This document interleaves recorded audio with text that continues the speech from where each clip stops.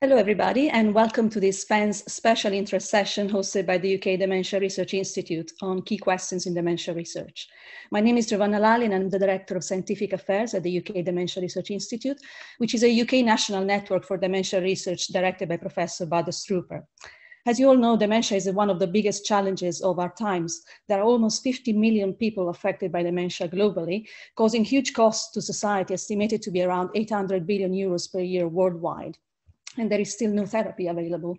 So in this session, we will be discussing about some latest advances in dementia research and some key outstanding questions that need to be addressed to accelerate the translation of research findings into new ways to tackle dementia. So I am delighted today to introduce our four speakers, Professor Bart Strooper, who is the founding director of the UK Dementia Research Institute.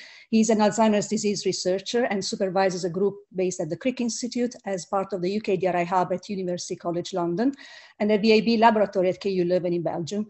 His research is focused on translating genetic findings into mechanisms of neurodegenerative diseases and drug targets. He's best known for the identification of presenilins as the elusive gamma secretases, and more recently for his work on the cellular theory of Alzheimer's disease. He's the recipient of several awards, including the Brain Prize in 2018, shared with our other speaker, John Hardy, Michel Godel, and Christian Haas. Professor Karen Duff is a leading expert in Alzheimer's disease and the tauopathies, for which she was awarded the prestigious Potemkin Prize in 2006. Her interests span a range of research areas from discovery science through to therapeutic approaches. And over her career, she has created several important mouse models for Alzheimer's disease, tauopathy, and synucleopathy. And her greatest contributions have been in the area of pathology propagation and associated functional decline. From a position in Professor of Pathology and Cell Biology at Columbia University, Professor Duff has recently joined the UK DRI as Director of the UK DRI Hub at UCL. Professor John Hardy is a leader in the genetic analysis of Alzheimer's disease and other dementias, known for the discovering mutations in the amyloid precursor protein, APP, gene that cause early onset Alzheimer's disease. Of course, its discoveries of genetic mutations have had a dramatic impact on understanding not only Alzheimer's disease, but also more recently other neurodegenerative diseases like Parkinson's disease, progressive supranuclear palsy, and motor neuron disease. His career including positions in the UK, Mayo Clinic, National Institute of Aging, Bethesda. In 2007, he joined UCL, and in 2019, he also joined the UK DRI Hub at UCL. He's a recipient of many awards, among these the Breakthrough Prize in 2016 and the Brain Prize in 2018. And finally, our last speaker, Professor Giovanna Mallucci, is Director of the UK Dementia Research Institute Centre at Cambridge and Professor of Clinical Neurosciences at the University of Cambridge, also an honorary consultant neurologist at Addenbrooke's Hospital. She generated the first adult onset mouse model of prion protein knockout that paved the way to her discoveries about reversibility of early neurodegeneration and underlying mechanisms, particularly on the role of the unfolded protein response in neurodegenerative disease and its pharmacological manipulation as a potential new therapeutic approach for Alzheimer's disease. She combines clinical work and basic research and has led groups at the MRC Prion Unit and the MRC Toxicology Unit before moving to Cambridge in 2014. She has received numerous national and international awards for her work, including a SIAM 50 Award for Leadership in Research as one of the top 50 scientific innovators worldwide. So each speaker will give a short talk on their recent work, and we will then open the Q&A sessions at the end of the last presentation. So I hope you enjoy the talks, and we hope to have a lively discussion after the last presentation. Thanks. I'm going to share the screen now.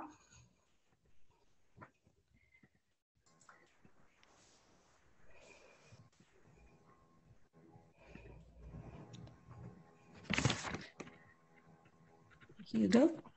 So I guess I'm the next speaker, so maybe you can give me the next slide. So when I joined 3 years, or when I started 3 years ago with the Dementia Research Institute, I would never have dreamed to have in such a short time such a fantastic team together to work on one of these major problems of our society. As you can see on this map, we have now 7 centers. And we have about 500 researchers working on different aspects of dementia.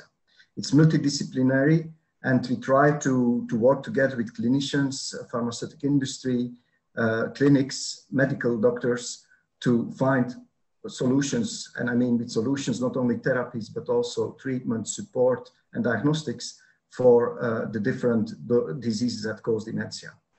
I will now talk a little bit about my own research to introduce a discussion at the end of this talks what we should do in the future. Next slide, please. It's a bit slow, I have the impression.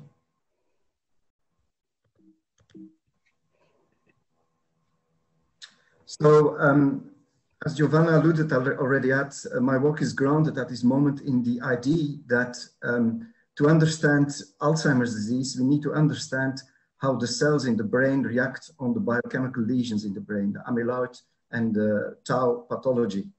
And so this is a decade-long process, and so it must be a very complicated action and reaction process which gradually leads to brain atrophy and dementia.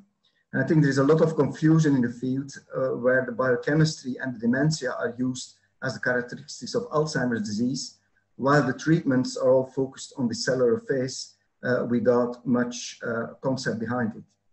Can I have the next slide? So I think that to make something meaningful in this area, we also need to link our research very closely to the genetic findings, because that's the bridge between our models, our cell models and our mouse models, and the disease. And you saw a shadow of the typical GWAS studies which support this type of genetic studies. The only remark I wanted to make there is that there are not only these 40 high, or canonic genes which have been officially declared as Alzheimer loci or Alzheimer genes, but there are many thousands and thousands of SNPs in the genome which are associated with a certain level of risk for Alzheimer's disease. And so when you study Alzheimer's disease in mouse models, which is rather difficult because none of the models is complete, that's also the reason why we use, when we try to mimic the biochemistry, we use amyloid plaque mouse or tangle mouse. When you study these mice, you find very interesting differences. Can I have the next slides? So here you see a graph of the differential gene expression. I don't want to go into the details, but if you look to the x-axis, so you see the changes in the tau mouse. These yellow dots are mostly genes involved in neuron function. If you look to the y-axis, you see a lot of blue dots, and these are the genes which are changed, which are upregulated in the APP mouse. And so you see a very clear difference between the type of genes which are affected by tau pathology and by APP pathology. And the point I basically want to make here is that many of these blue dots are actually genes which are located in the risk gene, in the risk loci for Alzheimer's disease. So most of the genetic risk, next slide, most of the genetic risk as found by GWAS studies basically points to genes which are associated with amyloid plaques or with amyloid pathology and not with tangles. And they point in the first place to microglia for the cellular response in Alzheimer's disease. Next slide. And so this brought me back to an old question: what's amyloid plaques in fact doing in Alzheimer's disease? So there is a lot of discussion whether they have any meaning. Some people say it's a dustbin. Some people say it's not important. Some people say it's an oligomeric beta, which is important. But basically, when you look in, for instance, this mouse model, which is the knock-in model from Sido, for amyloid pathologies, you see that it accumulates over the months, from 3 to 18 months. But if you look, for instance, to the astrocytes, so these are not the microglia, but if you look to the astrocytes in the lower panels, you see clearly these green cells which show a huge response to the amyloid plaques over time. So there's clearly something happening around the amyloid plaques in this mouse brain model as it happens in the human brain. And so we decided to use a new technology to look what actually happens around these plaques. Next slide. So we decided to use 4 years ago, so the technology is in the meantime already evolved, but we contacted Lundeberg in Sweden to help us with spatial transcriptomics. And here you see 3 slices of a mouse brain. The 2 outer slices are used for stainings, and the middle slice is used for transcriptomics. So every dot you see on that slide is a 100 micrometer diameter spot, and you capture the mRNA of a slide which is 10 micrometer thick. So you have a cylinder of 100 micrometer diameter and 10 micrometer thick, and you can capture about 7,000 genes per spot. Next slide. And so we have now done this over many mouse, and you get here typical Disney plot, as you know, from single cell stuff, but every dot here is a tissue domain, as I just explained to you. And just to show that these spots are meaningful, you can see here at the left, in the middle drawing, you see all the spots clustered according to color, according to brain region, and just focus on the red part here. You see that these dots clearly cluster according to the different hippocampal areas in the brain. And at the right side, you see when we color them according to the age or the genotype of the mouse, you see that they nicely cluster together according to age. For instance, gray is the wild type at 3 months, blue is Alzheimer's disease at 3 months. Next slide. And so very important, of course, is that for every tissue domain, we have also an annotation of the load of amyloid around that tissue domain. So we know how much amyloid is exposed to the cells in this small cellular, we call it the amyloid niche. So we know how much amyloid there is in every tissue domain which we are investigating. And so you can see a very nice distribution from low exposure to very high exposure, as indicated in the figure plaque index per spot. Next slide. So we can now ask a lot of questions. We have 10,000 transcriptome profiles from 4 time points from wild type and knock-in. We have a regional annotation for every tissue domain. We have a plaque index by monoclonal 6E10 staining. And we can ask what happens in this plaque niche. Temporal resolution, early, very late, genotype, transgenic, or I mean knock-in versus wild type, and spatial resolution. And here there are many questions you can ask here, but we focused here on close to plaque. So what happens in the amyloid plaque niche versus distance to plaques. Next slide. Next slide. So here you see a summary of the analysis. So we did a lot of WGCNA analysis to see what genes are changing together because that's functioning together. So, and here you see 2 of these WGCNAs in detail. On the left panel, 3 months, you see a lot of red dots, which are all dendrocyte-related genes. And you see that these spots are upregulated according to the plaque index. So the y-axis is the plaque index. And you can also see, so what we conclude here is that this oligodendrocyte module is upregulated already very early in the plaque pathology. And as you can see at the right side in the B panel, at 18 months, this module becomes downregulated. On the other hand, you see a very nice module, a purple module, which is centered around the crossing of the X and the Y axis. So it's not changed at 3 months, but at 18 months, it becomes heavily, strongly upregulated. And we call this network, this gene network, the PIGS for plaque-induced genes. Next slide. And so this is a very interesting picture, actually, a very surprising picture. Here you see again all the genes in this PIG network in the wild type, the A panel. This circle is a circus plot, and you see how the different genes in that network link to each other in the wild type situation. And you see that it falls apart in 3 subnetworks, a green one, which are mainly astrocytes, a blue one, which are mainly microglia cells, microglia genes, and then the gray one, which are genes which are not really in the network in the wild type situation. But when we expose the tissue domains to increasing amyloid, and that's from Q1 to Q4, so quartile 1 to quartile 4, with quartile 4 having the highest amount of A-beta exposure, you see that all these different genes start to get strongly interconnected. And it goes gradually with the increasing amyloid plaques. And the most interesting aspect here, and I cannot go into the details, but the most interesting aspect here is, for instance, these dark lines which link astrocytes with microglia and with specific genes. So for instance, the ApoE gene is very strongly linked with complement genes in the microglia. So, next slide. Next slide, Giovanna. So as conclusion, and previous slide, please. So as conclusion, and unfortunately, I don't have the time to go into details, but his work is in press and will be soon available for reading in detail. So in conclusion, we identified several gene regulatory networks which are induced by the amyloid plaques, and of which I illustrated the PIC network, plaque-induced genes, which is a gene regulatory network which links microglia, astroglia, and oligodendrocytes in a coordinated response towards amyloid plaques. So next slide. So this is basically a series of questions for at the end of the different seminars. I'm just going to read them and you can think about it. So is neuroinflammation good or bad in Alzheimer's disease? Is dementia a good criterion for case control studies? Why are we not more persistent in exploring amyloid as a drug target in Alzheimer's disease? So thank you for your attention.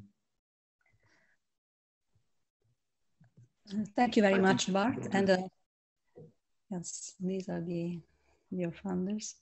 And then, yes, thank you. And over to you, Karen. Thank you, Giovanna.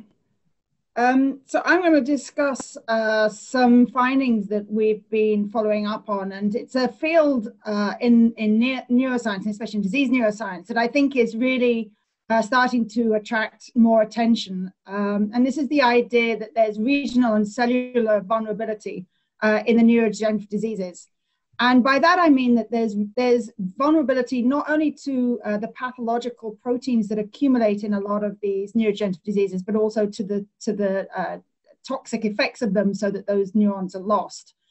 And this is a common aspect of the neurodegenerative diseases. And this picture shows you a review article that John Hardy and I wrote with my colleague at Columbia, Ho-Jun Fu.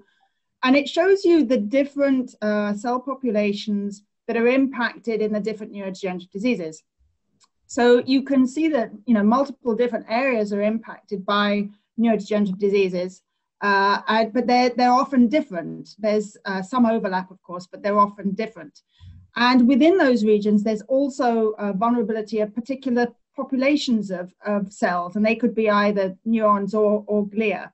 And you see in the table some of the proteins that deposit in these diseases, the areas that they're in, and the vulnerable neurons that they impact. And one of the things I wanted to sort of bring out here is that there are both similarities in terms of the fact that areas are particularly affected by a particular protein, but there are differences in that not one type of pathway that's deficient in these diseases does not give rise to the same proteins being deposited.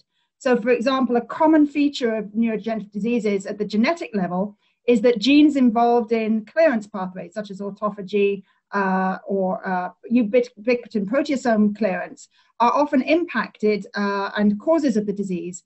But that genetic lesion does not give rise to the deposition of all of these aggregating proteins, which are all targets of autophagic clearance, for example. So, you don't get tau plus Huntington plus A beta depositing in the brain of a patient who's got a mutation in, say, a chimp gene or some gene that's involved in clearance.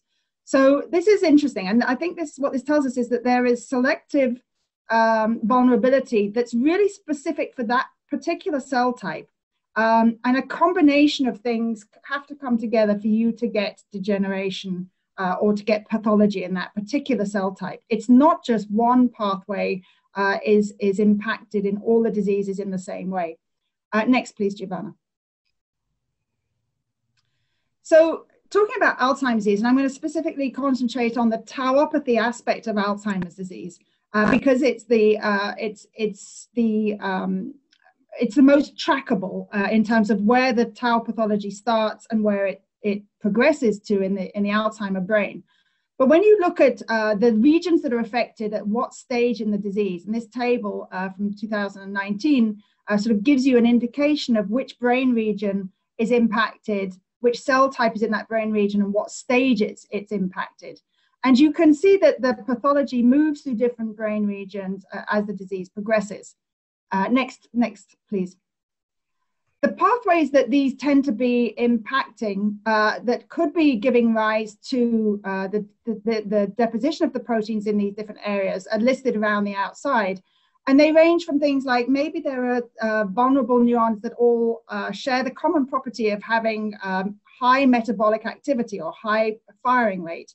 Perhaps calcium stasis is the reason for the vulnerability of that cell population. Proteostasis, very prone to clearance problems. Maybe that vulnerable cell population is very prone to clearance problems. Maybe the morphology, the axon length or myelination properties make a neuron vulnerable or resistant.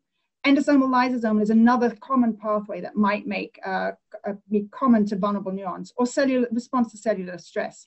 Next, please. To address this, we used a computational approach and looked at the vulnerable cell population to tau pathology and Alzheimer's disease. And that's the excitatory neuron population, especially in the entorhinal cortex, hippocampus, and out into various layers of the neocortex. And we used a computational approach, and I don't have time to go through it, but here's the paper, the Nature Neuroscience paper that described it. And we looked at what gene sets were common to excitatory neurons, especially in the regions which are prone to develop tauopathy very early on in a disease. And to cut a long story short, we did an analysis to try and identify the master regulator genes that perhaps were driving this selective vulnerability of these excitatory neurons. And here, shown in this hub analysis representation, are the genes that were most likely to be driving pathways. There are a couple of different pathways that were being driven. One of them was involved in autophagy, and you can see that BAG3 down there in aggregate protectors. BAG3 was a gene that was highly regulated in invulnerable neurons, but not vulnerable neurons, suggesting that it was protecting those invulnerable neurons. BAG3 is an autophagy-related gene, so clearance was probably better than those resistant or invulnerable neurons. What was interesting about this, though, was that clusters of genes went together in these vulnerable or invulnerable cell types. And I think what's important to realize here is that it's not just one gene is important. It's going to be whole orchestras of genes coming together in a particular cell type that's going to give you either vulnerability or resistance to a particular protein depositing in that. Next slide, please. And this brings us to the question of why, why is it that certain cells are vulnerable in one disease and not in the other, even if that protein is the same protein in those different diseases. So on the left here, you see three different tauopathies, three diseases that have tau pathology as a primary feature, Alzheimer's disease, PSP, and Pick's disease. But you can see from these sort of heat maps on the brain cartoons that the region that's affected early on and the region to which the pathology spreads are different in those three diseases, even though tau is the primary protein that's affected here. And I think what this is telling us is that there is specificity, even people have different sort of fault lines that perhaps will direct the tau protein to deposit in a particular cell type. And I think what this tells us is that we've got a lot of specificity that actually directs a particular neuron's vulnerability. And we're going to have to take care of that when we're thinking of drug targets. And I'll come back to that in a minute. You not only have specificity of what neuron will develop tau pathology, but this little figure on the right indicates that for Alzheimer's disease, amyloid or A-beta is probably driving that pathology. And that A-beta is probably triggering the accumulation of tau to move out of the entorhinal cortex and into the neocortex, as it does in early Alzheimer's disease. And so now you've got a disease where amyloid has to come into the picture and drive tau in that particular trajectory. And this is, again, now you've got a sort of vulnerability of a neuron, probably in the entorhinal cortex, to that type of tau accumulating and being driven out of that neuron. So there's a lot of specificity with neurons. And the last slide will sum this up with some questions that we should be thinking about. So how does each person's genetic makeup influence their vulnerability to a particular disease? We've seen a lot of different genes coming together to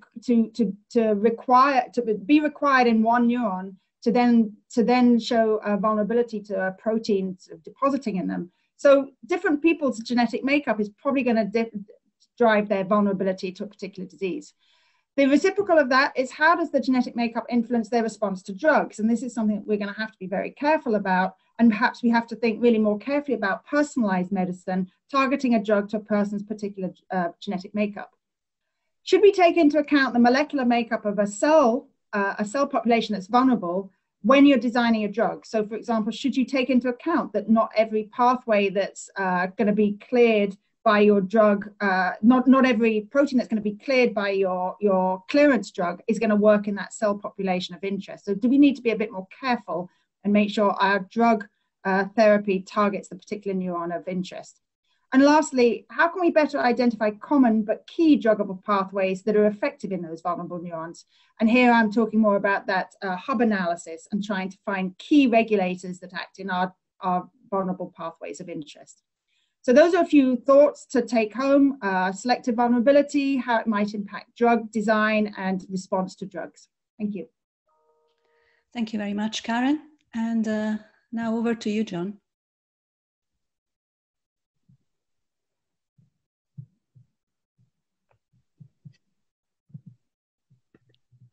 Thanks for inviting me, Giovanna. Thanks for the introduction earlier too, and thanks for listening.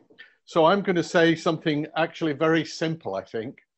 I'll start by saying that I've always been a little kind of concerned that when you went to Alzheimer congresses or Parkinson congresses, what you found was that there was the molecular biologists in one room talking about the detailed molecular biology, and then the epidemiologists in another room talking about the epidemiology of the disease. And there was really no connection between the two. And obviously, since we're talking about the same disease, there must be a connection. And I think we're now beginning to see what the connection is. And I'm going to actually say something very simple. Next slide.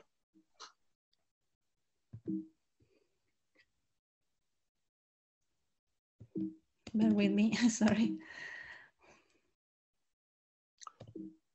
Well, I'll start to say it before the slide comes up. I'm going to read. So what I'm going to say is that all of the diseases, Alzheimer's disease, Parkinson's disease, and the tauopathies, all of them can be directly caused in a Mendelian fashion by the overproduction of the proteins we all know about. Alzheimer's disease can be caused by gene duplication of the APP gene. The tauopathies can be caused by a gene duplication of the tau locus, and Parkinson's, the synucleinopathies, can be caused by gene duplications of the synuclein locus. And those are rare cases. There are also point mutations in the same genes, and in the case of Alzheimer's disease, in presenilins as well. And these point mutations actually have very similar effects. So the point mutations in APP and presenilins either increase the amount of A-beta, which is the initiating protein, or they reduce the solubility of that protein. The point mutations in the tau gene either increase the amount of 4-repeat tau by altering the splicing, or they make it more likely that the tau protein will fall off microtubules and thereby increase the free concentration of tau in the neurons. And with synuclein, genetic variability in the normal population influences one's risk of getting disease. So we have a very similar situation in all of these diseases. All of these are highly expressed proteins. All of them can be caused by the production of too much of the protein, too much of the initiating protein, and that can initiate the disease. And I have to say, these points have been to some extent made by the Cambridge group led by Michelle Vendra, I might pronounce her name wrongly, Vendrascolo. Apologies for the mispronunciation of her name. So this has influenced my views on things. Now then, I'm just trying to restart the PowerPoint because don't worry, I'm on a roll. John, maybe you can share your screen if you want. Oh yeah, can I share my screen? Yes. Right, if you want, you can share your presentation. Yeah. I've got another. Okay, just give me. You keep trying. You keep trying. Keep trying. I can share mine. 1 second. Who's sharing? I don't know who's sharing now.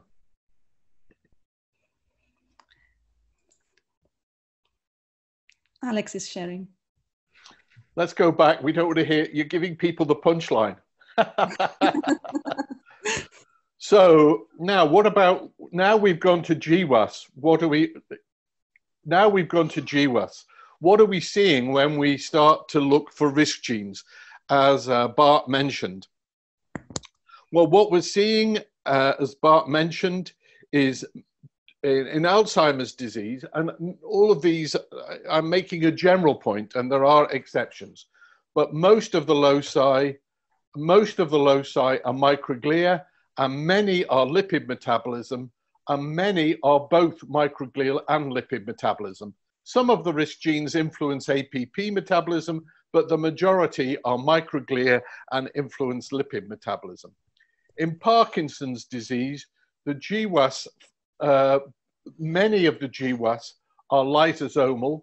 The most famous, of course, is glucocerebrosidase, but there are many lysosomal genes, but some of them are involved in mitophagy. And I won't have time to discuss this, but the Parkinson's disease I've put into brackets because actually I think there is in Parkinson's disease, there's more of a case for there being, I won't say two forms of the disease, but certainly a gradation across a wider range of etiologies.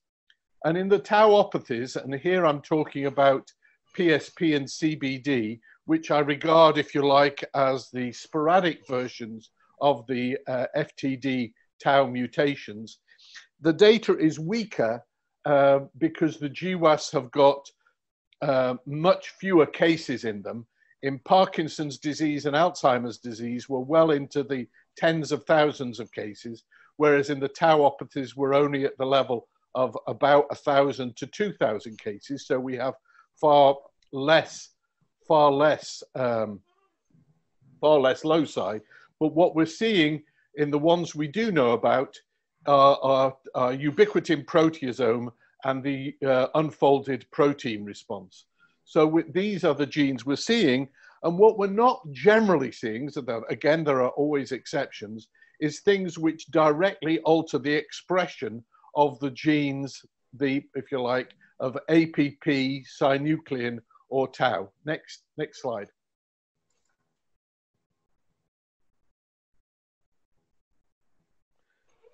So we've done an analysis exploiting it was led by Dervis Saleh. We've done an analysis exploiting our knowledge of this etiology to look in mice to see if we can predict Alzheimer genes. And in fact, we can predict Alzheimer risk loci based upon narrowing our field of study to those genes which whose expression is altered by amyloid deposition. And this paper is rather similar in concept to the one that Bart discussed in a minute. Next slide. A minute ago, I should have said. Next slide. So how can we put together this idea that the genes involved in amyloid production are Mendelian generally, and those involved as risk loci are microglial. And this is how I think we can do that. Here you have amyloid processing. On the left is the alpha secretase pathway. On the right is the beta secretase pathway, and red is amyloid. Now, when you see this slide drawn generally, what you see is amyloid floating off into the extracellular space or into an intracellular vesicle. And yet, all of us who have ever used amyloid in the lab, especially A-beta 42, know that it is almost impossible to separate from lipids. So what I would suggest is that the A-beta deposition occurs initially in the lipid, as I show on the right-hand side here. And A-beta deposition begins in the lipids. And as it builds up in the lipids, it disrupts that lipid membrane. Next slide.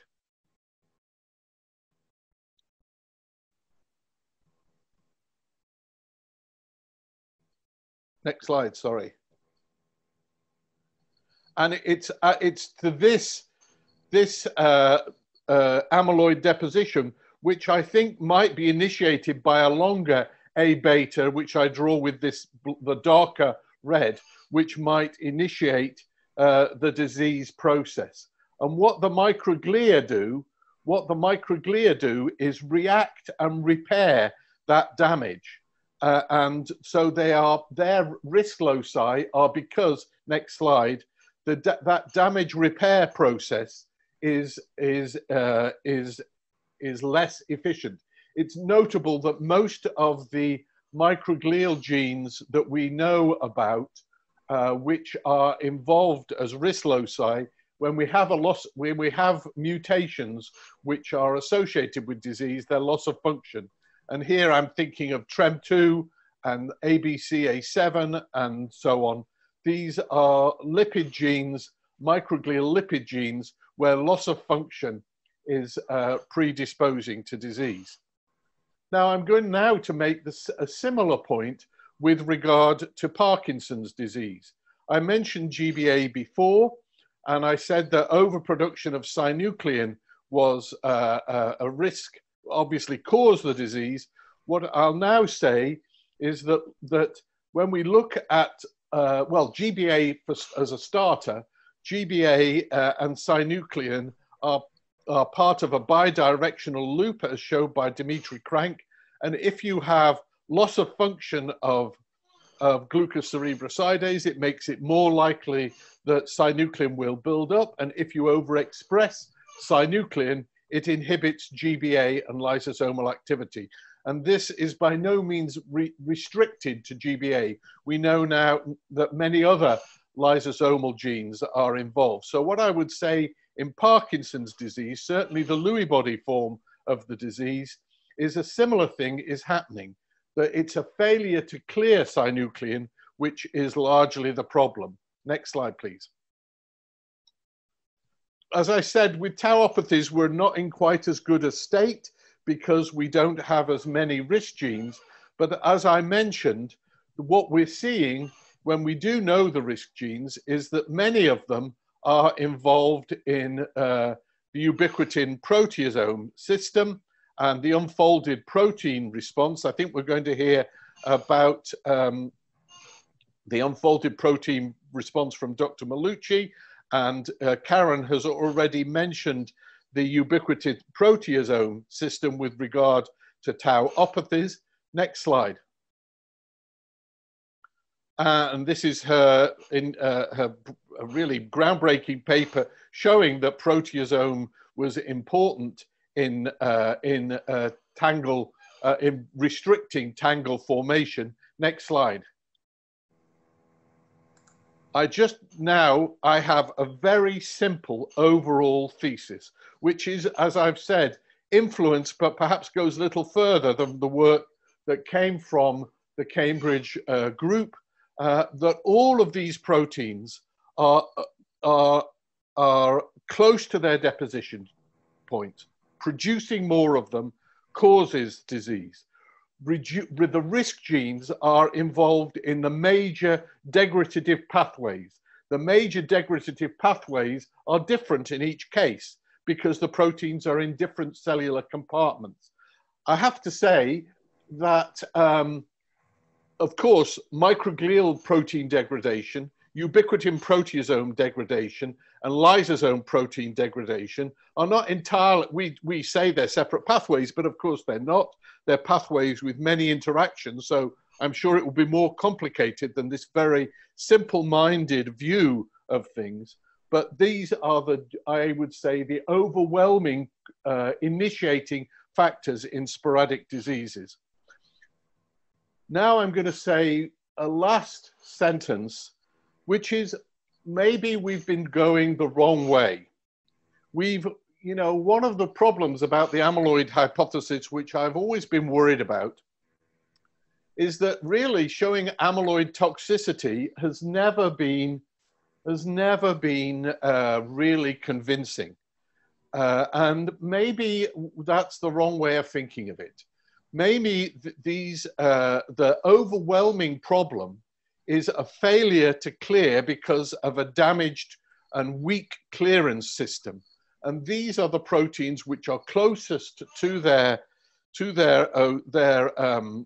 if you, as I've said, crystallization point. And maybe there's nothing special about the sequence of these proteins. Maybe the special thing is that they are so close to their solubility threshold. And I think this is also a mechanism for joining the epidemiology with the molecular biology of the diseases.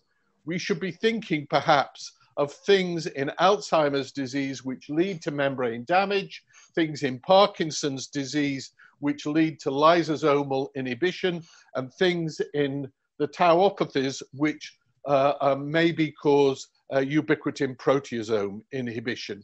And by that I mean things in the environment. Thank you very much. Thank you very much, John. Giovanna, now.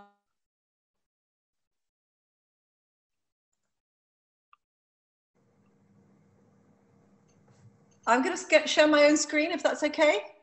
Yes, please, Alex, can you please stop sharing? Yeah, you go away.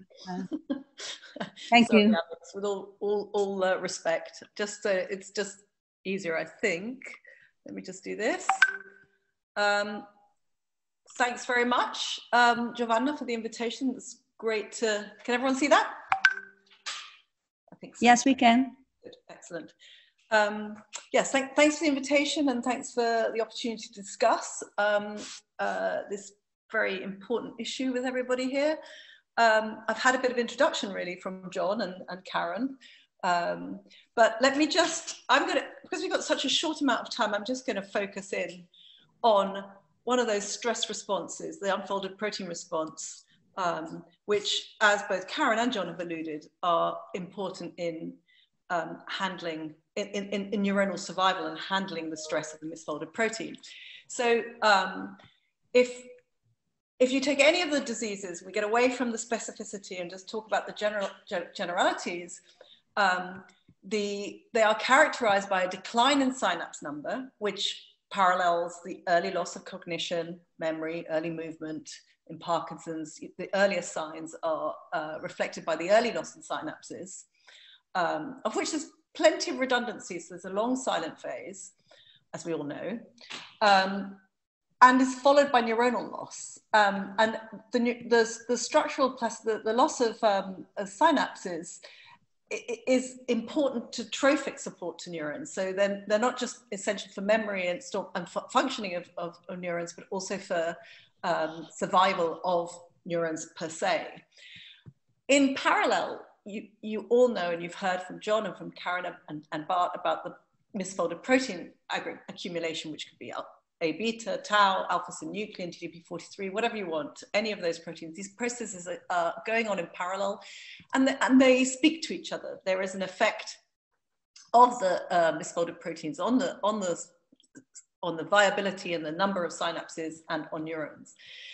But cutting through all of these are the stress responses, of which there are many. Again, Bart talked to you about microglia and inflammation, Karen mentioned autophagy, and I'm going to focus on the unfolded protein response, or the integrated stress response, which is an absolutely standard cellular response to misfolded protein accumulation.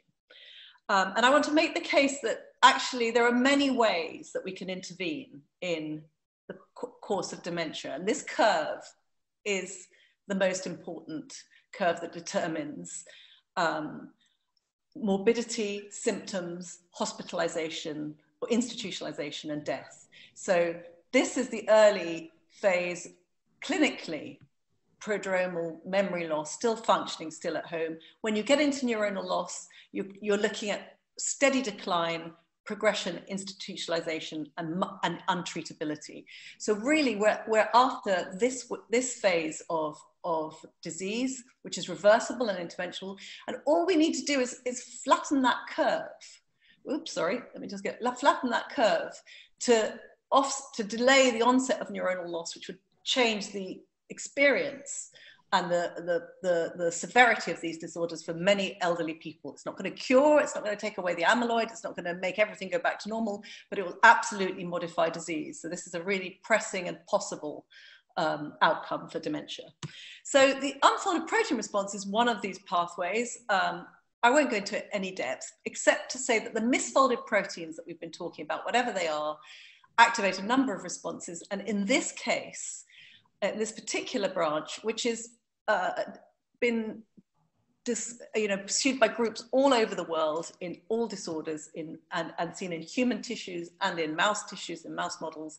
But this leads to activation of a signaling cascade that ultimately leads to reduced protein production, reduced translation, which in itself contributes to the death of neurons in already highly compromised, sick cells with low synapses, full of misfolded protein, dysregulated autophagy, dysregulated mitochondria, microglia, all activated.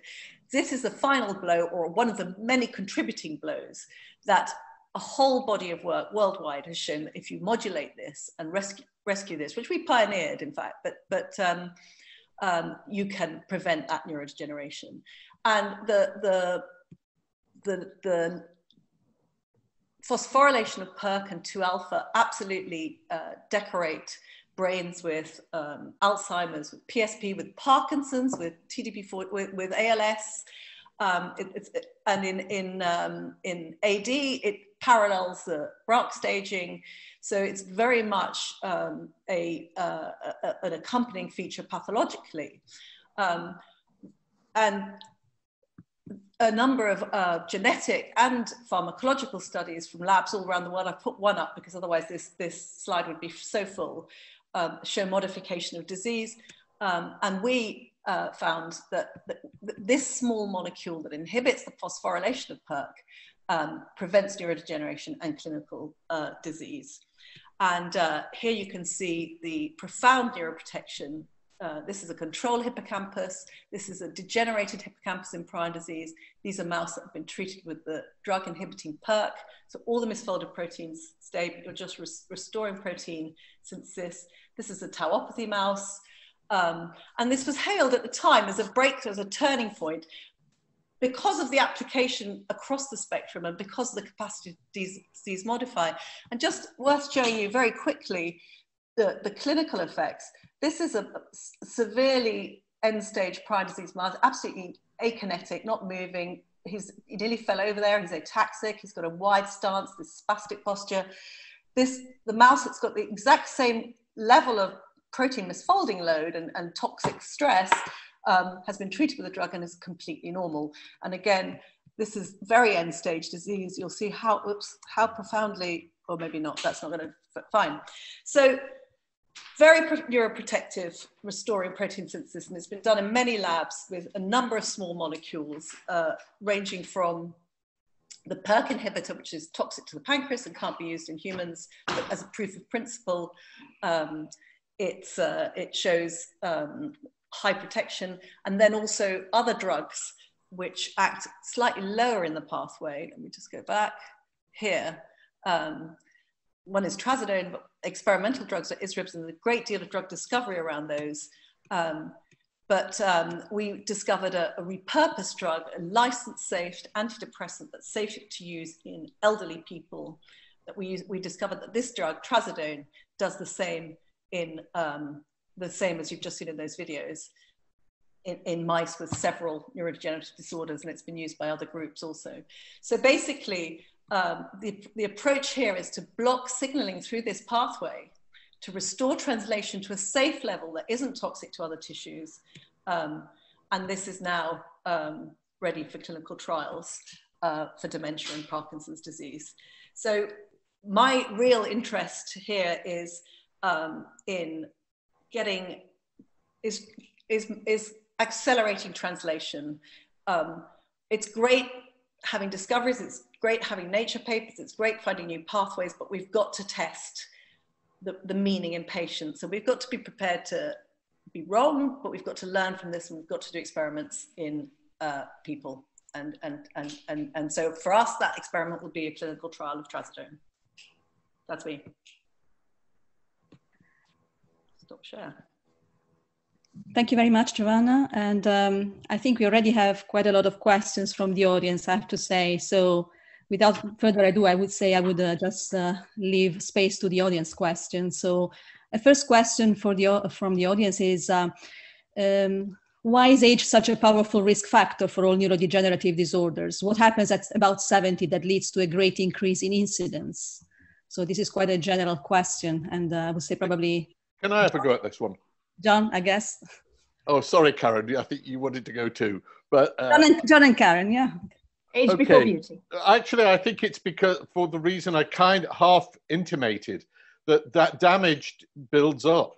So, you know, having, for example, one GBA gene when you're 25 is enough. But by the time you're accumulating damage when you're 65, it's no longer enough. You're getting more and more damage. And that's the type of answer I would give. Agreed. Agreed. Yeah. As I said, you're just accumulating, everything's impaired and failing, and then you've got this extra stress. And, you know, the regenerative and repair capacity in age is massively affected in any tissue, and the brain in particular, because there's very little replacement. So it's particularly vulnerable. Karen, did you want to answer? Yeah, I mean, one of the specifics with aging that we're looking at is the dysfunction of the clearance pathways. And they certainly go down with age. So if you're at the tipping point, as John described, you know, where these proteins can tip over the edge of solubility, any reduced ability to clear them would lead to them depositing. But I think we've been looking at sort of region and cell type specific aging effects on proteostasis, and there's clearly differences between cell types and brain regions.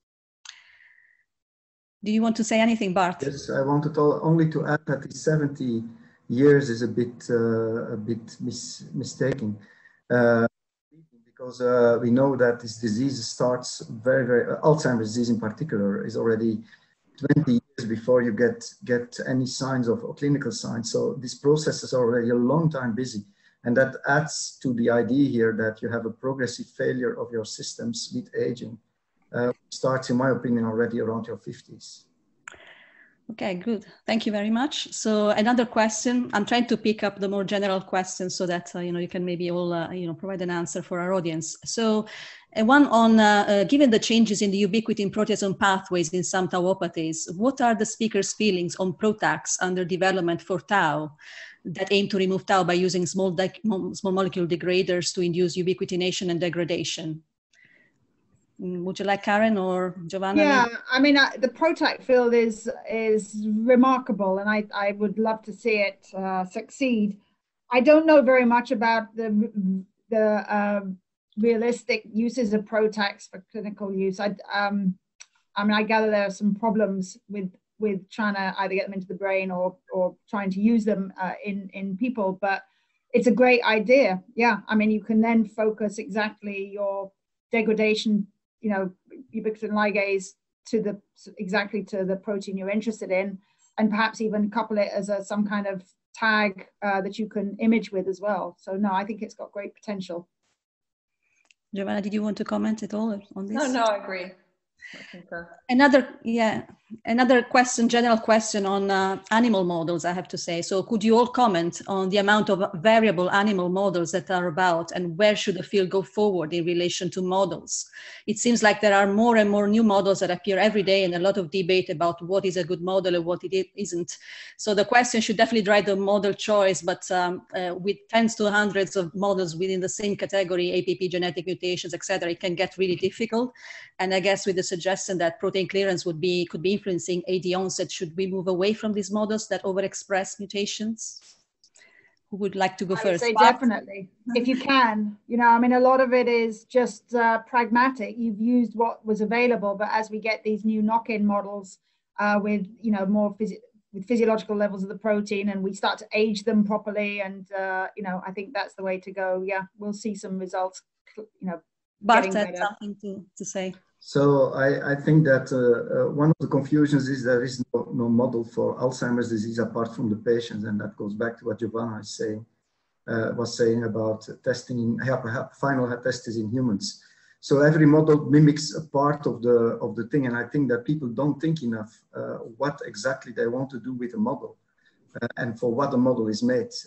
That's my first point. The second point is that we see now more and more interest in humanized models, and I think that's a good way to go forward, because you avoid, for instance, with knock-in models, you avoid a lot of the overexpression artifacts and insertion artifacts, which have compromised quite some work in the past with overexpressing models. And the third thing is that we see more work to model the disease in human-based cells, iPSC cells, and I think organoids, but also chimeric mice, which go a certain way in the direction to understand how the complex genetics influence certain aspects of the disease. And last but not least, something which I'm watching very closely, here in Europe, we are of course not able to really work on that, but I think that we should reconsider the use of primates for specific questions, and I know that there's a lot of ethical things to be clear there. But if we talk about fast experimentation in human, we also might think to do part of that in primates, because it's probably the only brain which approaches a little bit the brain of a human being. Giovanna, you had a comment on this. Yeah, no, I mean, I think all these points are relevant. I think the other real thing for modeling is, remember, mice only live 2 or 3 years. So whatever we model is very limited. I think in a way, one very strong thing to model is pathways or processes. So dysfunctional autophagy, dysfunctional proteostasis. And actually you can use those across diseases. I have a project with cancer biologists. We use the same mouse I'm looking at the brain, he's looking at the gut. And it's very, very useful, and we have very strong phenotypes. And I think we have to get away from thinking we're going to get a perfect mouse model. We're not. And we have to do what we've all talked about, which is this iterative reverse translation. Do an experiment in a mouse, do a small experiment in humans, go back to the mouse, back to humans, and learn that way. And agreed, put primates in at certain stages if necessary. That might well have to happen. But we're not going to be able to work in mice indefinitely and then get the answer in humans. It's not going to happen. Thank you, Giovanna. Thank you all. I have one maybe for John. Do you think epigenetics will become more important in dementia studies? Is it more important than typical GWAS studies, as this genome doesn't change from birth, while epigenetics will change with age? I don't think anything could be more important than genetics. Let me start by saying that. But let me also say that, you know, when the first epigenetic papers came out, I took a decision that we weren't going to do any epigenetic analysis because I thought it was just hype. And let me say that I was wrong.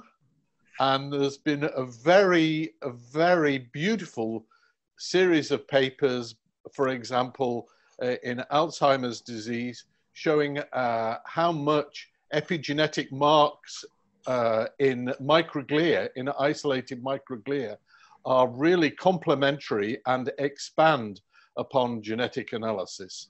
So I started by being very suspicious of epigenetics. I wish I hadn't been, because I wish we'd started to do it and we didn't. you know, I think there is really an important role for it. I'll also just say that we have a very good group in Exeter working on epigenetics, and you know, their papers are worth looking at. I think they have been very important in the field, but that definitely I wish that we had started to do epigenetic analysis. Bart has a comment. Yeah, because I share the prejudices of John, and I've also changed completely my mind, because I think it's really also providing a link between cell biology, mechanisms of disease, and genetics. Genetics tell you where something happens, the cell biology tell how something happens, but there is not always a clear link between the two. And so, for instance, we know now that these different cell states of microglia are very important, and we can describe them at the transcriptional level, but you can also describe it at the epigenetic level, how these different microglia, for instance, adapt at different states. And some work which Chris Glass in the States is propagating. And I like that very much, because if you can induce a cell state by epigenetics, you can also reverse a cell state by modifying epigenetic markers. I think this is really a very promising area of research. Okay, I think we just have one question more, time for one additional question before we have to close the session. There is one about what is your opinion about usage of bioactive phytochemicals like resveratrol and probiotics as additional therapy to targeted protein degradation, for example, in neurodegenerative diseases? Anybody wants to take that one? Bart, you're smiling. I'm a big user of resveratrol. You're a big user of resveratrol. Every evening after 5 o'clock, yeah. I have no idea. I think in general we are much too conservative in the neurodegeneration field, and we should, like Giovanna said, test much more in patients. The only remark I would like to make there is that we also need to be careful in our definition of patients. We should learn from the cancer field, where we go for mechanisms. And you test, the first trials are not about therapy, but do we hit the mechanism we are investigating? And so in that sense, I'm a little bit hesitant about this type of drugs, because the mechanisms are very general, which you try to aim for. But on the other hand, it could be a complementary therapy. I like trials where you select a few patients based on very good mechanistic insight, where you can test whether the mechanism is tested, and then the mechanism is affected, and then you can move into bigger clinical trials where you use stratification to use those, or to include those patients where you have a certain degree of certainty that that mechanism is contributing to the overall disease process. So. Okay, thank you very much. And I'm sorry I couldn't take all your questions, but thank you very much for joining us during this session. Thanks to all the speakers, and check us out on our website, UK Dementia Research Institute, and get in touch with us if you're interested. And thanks again for joining.